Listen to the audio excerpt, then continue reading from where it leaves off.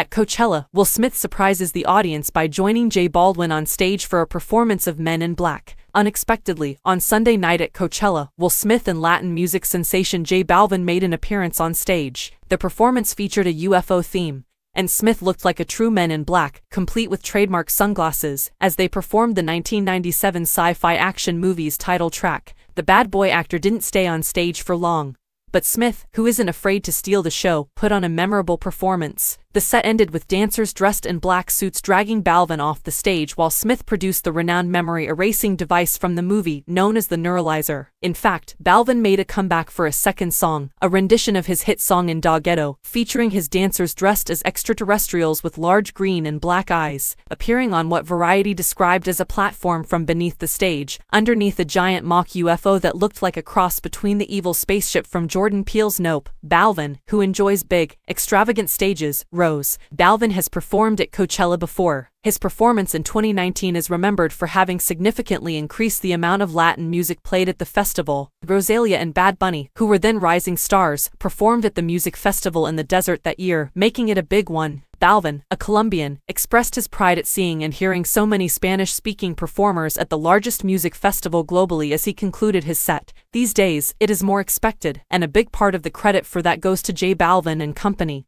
who never cease to light up Coachella each year.